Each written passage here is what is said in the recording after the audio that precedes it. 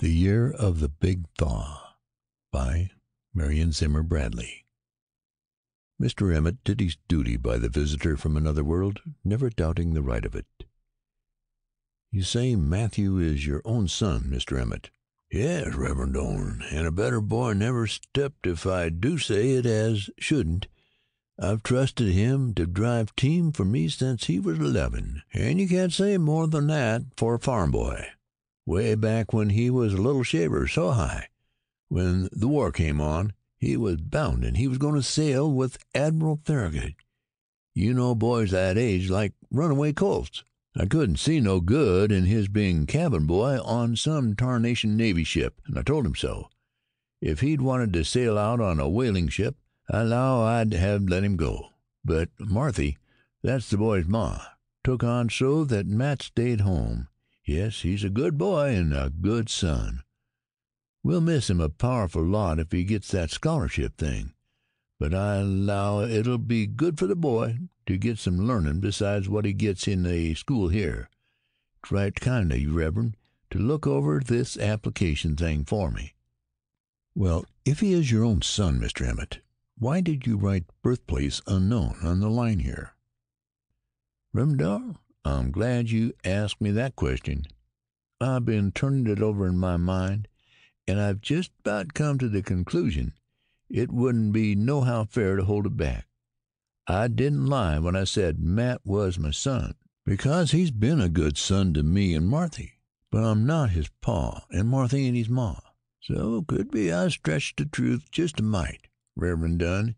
It's a tarnal family yarn, but I'll walk into the meetin' house and swear to it on a stack of Bibles as thick as a cordis wood.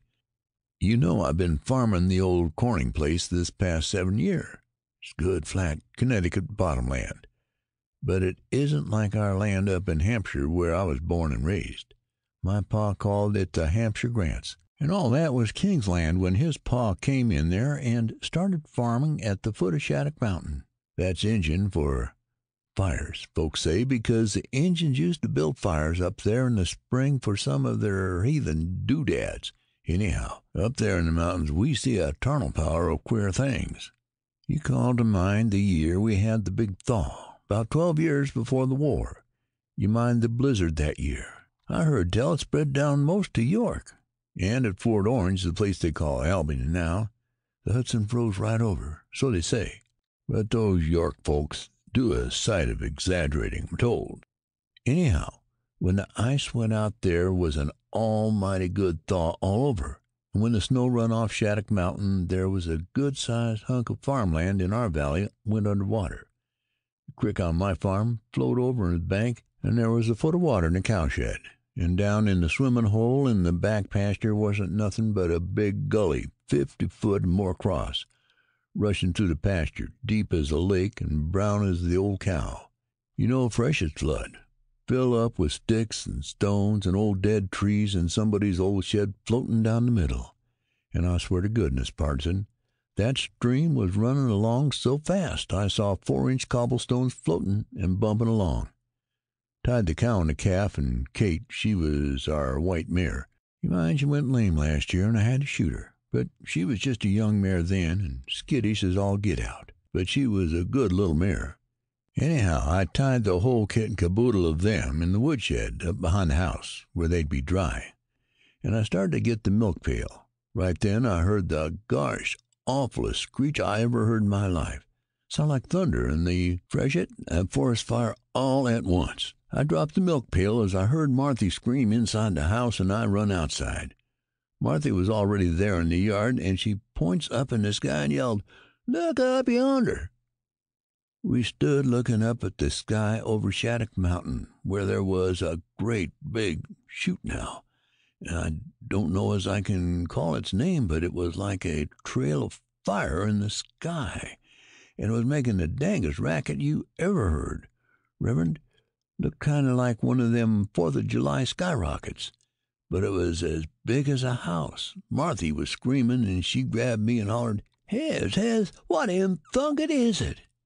And when Marthy cusses like that, Reverend, she don't know what she's saying. She's so scared. I was plumb scared myself. I heard Liza, that's our young'un, Liza Grace, that got married to the Taylor boy.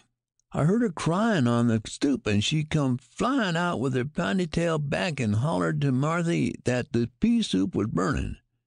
Marthy let out another screech and ran for the house. That's the woman for you. So I quieted Liza down some, and I went and told Marthy it weren't no more than one of them shooting stars. Then I went and did the milking. But you know, while we were sitting down to supper, there came the most awful grinding, screeching, pounding crash I ever heard. Sounded if it were in the back pasture, but the house shook as something had hit it. Marthy jumped a mile, and I never saw such a look on her face. "Hez, what was that?" she asked. "Shoot, now, nothing but the freshest," I told her. But she kept on about it. "You reckon that shooting star fell in our back pasture, Hez?" "Well, now, I don't allow it did nothing like that," I told her. But she was as jittery as an old hen, and it weren't like her nohow. She said it sounded like trouble, and I finally quieted her down by saying I'd saddle Kate up and go have a look. Kind of thought, though I didn't tell Marthy, that somebody's house had floated away in the freshet and rung against our back pasture. So I saddled up Kate and told Marthy to get some hot rum ready in case there was some poor soul run aground back there. I rode Kate back to the back pasture. It was mostly uphill, because the top of the pasture is on high ground, and it sloped down to the creek on the other side of the rise. Well, I reached the top of the hill and looked down. The creek were a regular river now, rushing along like Niagara. On the other side of it was a stand of timber, then the slope of Shattuck Mountain, and I saw right away the long streak where the timber had been cut out in a big scoop with roots standing up in the air and a big slide of rocks down to the water. It was still raining a mite, and the ground was sloshy and squashy underfoot. Kate scrunched her hooves and got real balky, not liking it a bit. But when we got to the top of the pasture, she started to whine and whicker and stomp, and no matter how loud I woo-hawed, she kept on a-stomping, and I was plumb scared she'd pitch me off into the mud. Then I started to smell a funny smell, like something burning. Now, don't ask me how anything could burn in all that water, because I don't know. When we came up on the rise, I saw the contraption.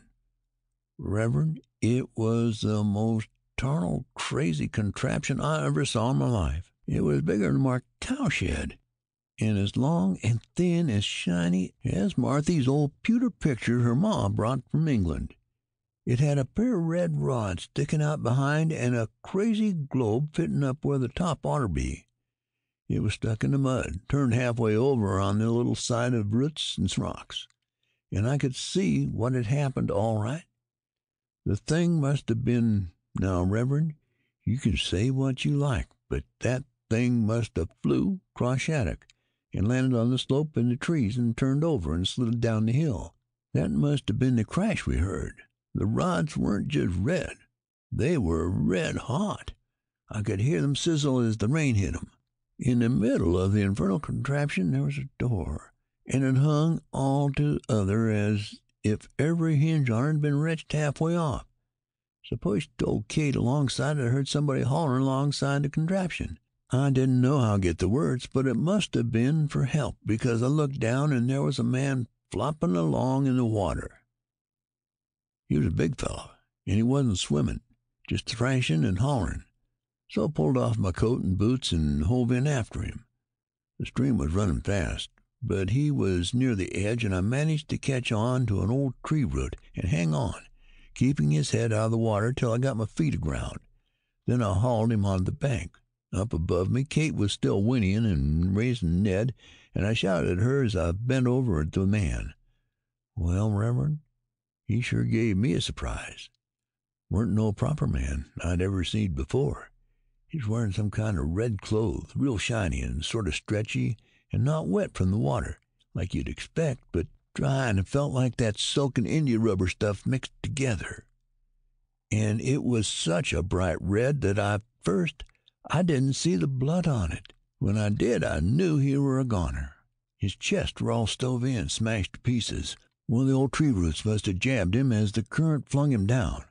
I thought he were dead already, but then he opened up his eyes.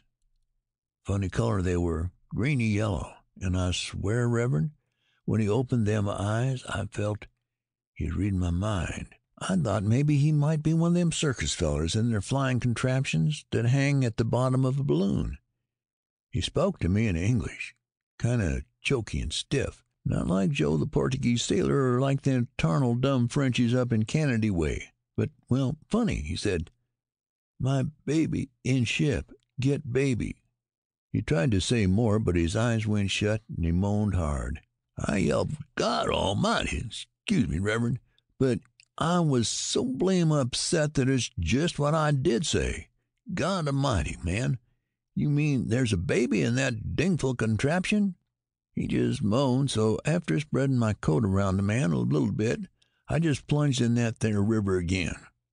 Reverend, I heard tell once about some tomfool idiot going over Niagara in a barrel, and I tell you, it was like that when I tried crossing that fretchet to reach the contraption. I went under and down and was whacked by floating sticks and whirled around in the freshet. But somehow, I don't know how, except by the pure grace of God, I got across that raging torrent and climbed up to where the crazy dingful machine was sitting. Ship, he'd called it. But that weren't no ship, Reverend. It was some flying dragon kind of thing. It was a real scary-looking thing, but I clumb up to the little door and hauled myself inside it. And sure enough, there was other people in the cabin, only they was all dead. There was a lady and a man and some kind of an animal looked like a bobcat, only smaller, with funny-shaped rooster comb hanging on its head. They all, even the cat thing, was wearing those shiny, stretchy clothes, and it was all so battered and smashed I didn't even bother to hunt for their heartbeats. I could see by a look they was dead as a doornail. Then I heard a funny little whimper like a kitten, and in a funny rubber cushion thing there's a little boy baby, looked about 6 months old. He was howling lusty enough, and when I lifted him out of the cradle kind of thing, I saw why. That boy baby was wet, and his little arm was twisted under him. That there flying contraption must have smashed down awful hard, but that rubber hammock was so soft and cushiony, all it did to him was jolt him good. I looked around, but I couldn't find anything to wrap him in, and the baby didn't have a stitch on him, except for a sort of spongy paper diaper, wet as sin. So I finally lifted up the lady, who had a long cape thing around her, and I took the cape off her real gentle. I knew she was dead, and she wouldn't be needing it, and that boy baby would catch his death if I took him out bare naked like that.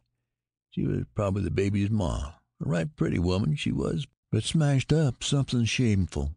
So anyhow, to make a long story short, I got that baby boy across that Niagara Falls somehow, and laid him down by his paw.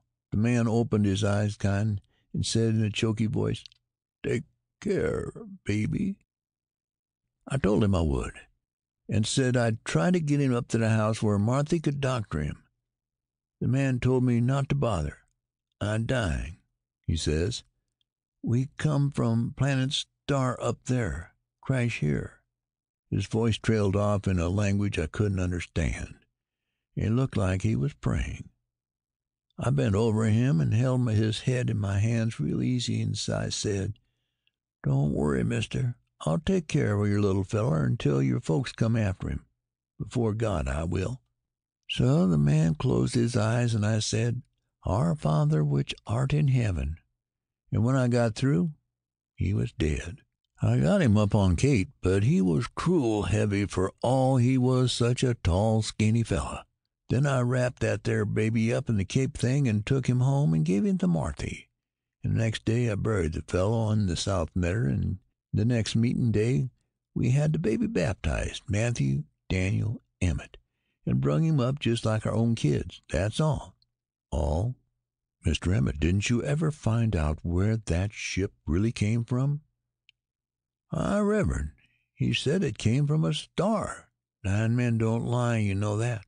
I asked a teacher about them planets he mentioned, and she says that on one of the planets, can't rightly remember the name, March or Mark or something like that, She says some big scientist feller with a telescope saw canals on that planet, and they'd have to be pretty near as big as this here Erie Canal to see them so far off.